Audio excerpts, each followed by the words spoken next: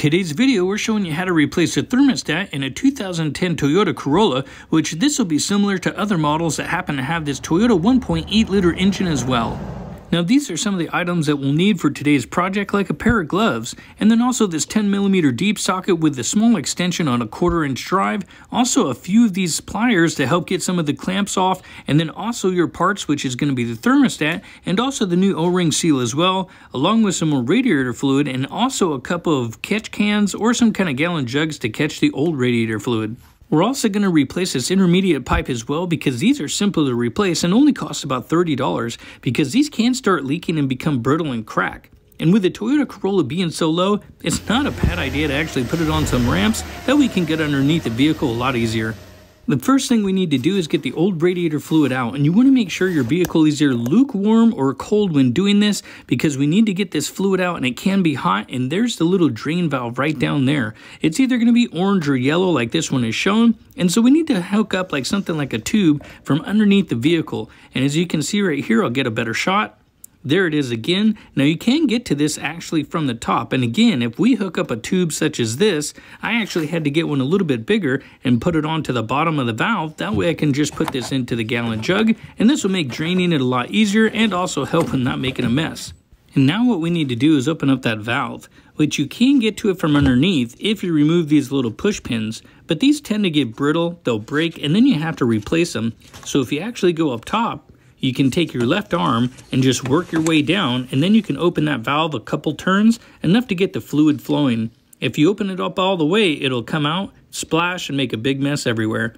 And now you can see it's flowing great. So now we're going to do that intermediate pipe first, but we have to remove the battery. We're going to go ahead and remove the negative side of the battery terminal first, and you can see it's already loose, but this is because when I loosened it up prior, the video actually wasn't recording. So go ahead and remove that and set that down to the side. We'll go ahead and take the 10mm again and remove the positive side as well, and just set that off to the side. Now we have to remove the bracket, and again, this is 10mm, which this whole job requires this 10mm socket for the most part and those pair of pliers. Go ahead and remove the bracket.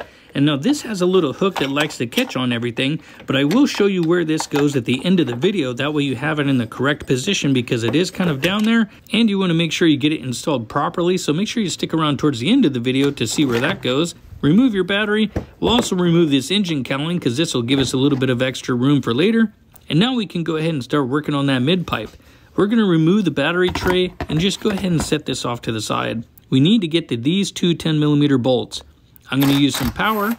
Go ahead and take both of these out, and take your time so you don't drop the bolts, or this will just make the job longer. Go ahead and pull these out and set these to the side now that this is loose. Now we're going to remove the first hose clamp on the little hose. Go ahead and just slide it back onto the hose. Now we can remove this hose, and we'll set this off to the side as well. Now we're going to go after one of the bigger hose clamps with the same pair of angled pliers, and you can use a different set. It just matters to which one works best for you. Set that one off to the side. Same thing with this hose bracket as well. Now we can go ahead and start disconnecting the hoses from that mid pipe. Now you got to be careful, because sometimes these will pop off real quick, and you can kind of bust your hands while working in here. So go ahead and remove the one. Now I'm just going to give this a little bit of a twist, and sometimes these do get stuck. So just take your time, try to work it off. You may have to get a small screwdriver in there just to break the seal, but this one happened to just pop off right at the end. And now that we've got this removed, we'll go ahead and take a quick inspection just to see if there is any cracks, or maybe it could have just been the hose leaking as well. Go ahead and reinstall the new mid pipe, and now I'm going to bolt this down first. That way it'll be held in place, and that way I can put the hoses on in the correct position. Tighten down with your 10mm wrench, and you don't have to torque these down super tight, just get them nice and snug. Now while this is in position, you want to make sure you support the pipe while you're putting on the hoses. So go ahead and get one hose on, and now with one hand support that plastic pipe. That way you don't tend to tweak or break that bracket that it sits on. Go ahead and reinstall the next pipe, and again apply a little pressure on the backside just to make sure you're supporting it. And now we can also inspect our hoses as well, because this is a good idea in case you want to replace these. If you have maybe 150 or 200,000 miles, it wouldn't be a bad idea, or at least take a visual inspection. Now with this particular hose, being that it fits loosely over that last little nipple, I'm going to go ahead and just cut off about a ½ an inch. That way I get a snug fit with this hose using a razor blade. And now when I push this on, there's actually some resistance and it feels like it grabs a lot better than it did before. Go ahead and slide all 3 of the hose clamps back on into their original position, making sure you don't go past and leaving a little bit of hose past the clamp. And now we can pretty much call this job done. Now on to the main job, which is doing the thermostat. Now you can see it is kind of down there underneath the alternator, but it's not really that bad. This wire is kind of in the way, so what we're going to do is unplug this alternator plug, and this is going to help give us just a little extra room to work, and that way we also don't take a chance of busting it off. Press that little white tab, wiggle it loose, and go ahead and pull it out towards you. And go ahead and move that to the side, and if the radiator cap is off, put a rag or something over the hole, that way nothing happens to accidentally fall in. And now for that hose clamp. So I'm going to be using an extra long set of kind of pliers. These are kind of special and a little bit harder to get, but I will have links in the description of other tools that might make this job a little bit easier. So I'm going to be doing this kind of one-handed to try to get this hose clamp off. And then I'm just going to go ahead and slide it like we did the other ones. And we'll see how well this kind of goes while I'm holding the camera. And so far so good. Now I can kind of just wiggle this down and we'll go ahead and set it to the side. But before you pull the hose off, put a little container down to catch some of the fluid, because right now as we give this a little twist and then also pull up on it, we are going to lose a little radiator fluid, as you can see there. Let that drain. Now we can go ahead and set this hose off to the side as well, and also give this one a good inspection as well. If it looks like there's any bulging or thin spots, go ahead and replace it. Now you can see our thermostat housing, and there's 2 10mm nuts on there we have to take off. So go ahead and break off the first one, get it loose, then we'll work our way on to that second one. And if you get these loose enough, you should be able to take these off by hand. The second one, you have to go under that AC compressor line. Now that we've gotten this one loose, which this is the hardest one to get to, but just take your time and don't drop your tools, because that'll just make the job longer. Now that we've got these loose, we can actually start spinning these off by hand. And then once you get close, make sure you grab them with your fingers so you don't drop them down into the abyss. There's one. Now we'll go after that last 10mm nut. That way we can get that thermostat housing off and get this job just about completed. Now there are a couple things I do want to show you later, so make sure you stick around for that, because there are a couple important checks. But when you pull this off, don't tweak it, you can crack it. And now there's our thermostat. So now that looks like the original one that's been in the vehicle since it was new. Now sometimes these will pull out, but that seal right there can hold them in place pretty good, so you might need a little hook or a screwdriver or something to pry it out. I can't get this one out, so I'm going to end up getting a little hook tool real quick. Now that I got this tool, I should have grabbed a bigger one, but since I'm here, we'll give it a good pull, and a mess we make. So we lose a little bit of fluid, and also our thermostat is down there, but we'll clean up and get the other part back installed. So here is our original thermostat. We're going to go ahead and take off the seal real quick, this little O-ring. And we'll set this to the side, and now you want to make sure you confirm that the part is correct. So we'll get the new thermostat, and even though they look a little bit different, as long as the size is correct and the length is correct, you also want to make sure the temperature is correct as well, because one will say Celsius and the other one will actually say like 180 degrees, which is inside there, which this is the correct part for your car. And even though they look different, it'll still work because these are not new. These have been around for decades, and I'll have links in the description for these parts as well. Now, if you don't know how these work, these are actually really simple. That little plunger just basically goes down, and as that spring gets hotter and hotter, it'll just open up the little valve.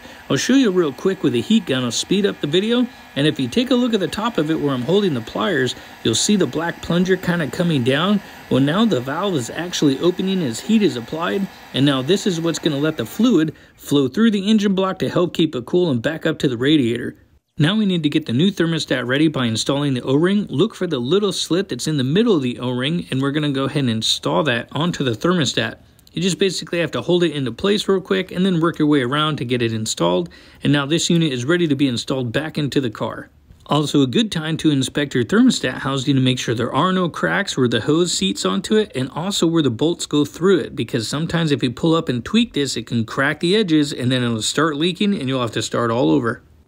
Back into the car, make sure that the surface area is clean before you do install the new thermostat, but if it's already ready to go ahead and install this new one and just get it into place, and then you can go ahead and seat it all the way around with your finger to make sure it's nice and snug. and then we'll go ahead and get the thermostat housing and we'll put that back into place. Go ahead and grab the thermostat housing, and now we can install that. Install the two 10mm nuts, and be careful not to drop these. You should be able to put these almost all the way down, hand tight. Now just snug the top one, and we'll tighten the other one first. So down here, since this one's a little harder to get to, we'll pretty much tighten this one all the way, and then we'll come back up to the top one, and we'll finish tightening this all the way as well. Now we can go ahead and reinstall our radiator hose. And now when installing this, make sure you get the hose all the way up to the seat where that little stop is right there. If it is, then you can go ahead and get your hose clamp and then put that back into place. Now make sure when you put this on, you don't overshoot it like I did here. You want to make sure you slide it back to where there's about 1/4 inch of a little bit of hose that's beyond the hose clamp itself. Reinstall the alternator plug, and also don't forget to tighten up the drain screw, that way all the new fluid doesn't go out. Now we got to do the battery real quick and put on this new bracket. Now this hose just goes into a little slot down there, and if you have the battery out, look before you put it back in. This little bar will just go right in there and hook on. Now just hold a little pressure while you hold the bracket in place. That way you can get the 10mm bolt that goes onto the front part of the frame, and then tighten it down. And then go ahead and tighten down the other one and make sure the battery doesn't move. Reinstall your positive cable first with a 10mm. Then we'll go ahead and install our little red protective cap, and then we'll move on to the negative cable and do the same thing. And now we'll go ahead and put the engine cowling back on, and we're just about complete with this. But all you have to do is line up that oil cap, go ahead and press down, and that's pretty much all there is to this. And now a couple more very important steps that I want to show you before you just get done and go. We need to add our new radiator fluid, and while doing this can be a little bit tricky depending on the funnel you use, but just leave a little bit of an air gap down there. And also while you're filling this, you may have to stop once in a while and kind of burp the hoses by squeezing them. This will help kind of get some of the air out of the system, and also make some of the fluid go down a little bit quicker by pressing both sides of the hoses. Also making sure your reservoir is almost all the way full, and check it after you're done driving. Now one more very important step. After you get the engine fired up, make sure you inspect the whole engine area where you were working on your vehicle. Anywhere you touched anything, make sure you look and inspect for no leaks, make sure everything is correct.